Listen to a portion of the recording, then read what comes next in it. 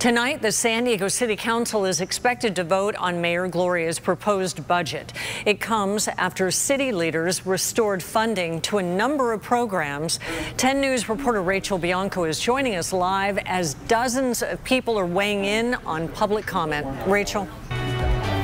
Hi, Kimberly. Public comment just ended. And take a look inside council chambers. City leaders are going through that budget line by line. They say there were no easy decisions, but they believe this revised budget is one that will serve all San Diego.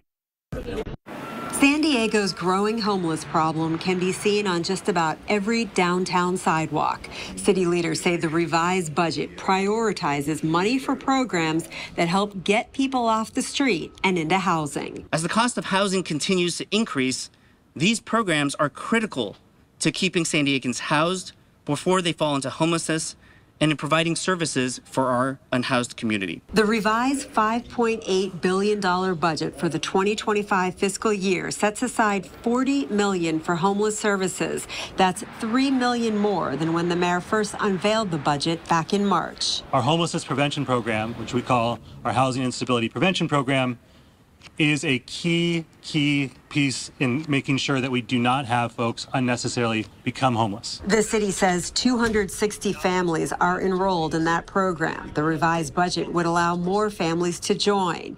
It also includes $9 million more for affordable housing. Homeless advocates say they're grateful for the additional money, but they say it's not enough. We still are looking for funding for the eviction prevention program. We would like to see more funding for proper shelters, long-term housing, and then also education around like tenant rights.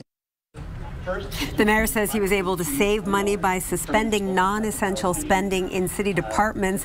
Again, a vote is expected sometime this evening. The council must adopt a final budget by the end of this month.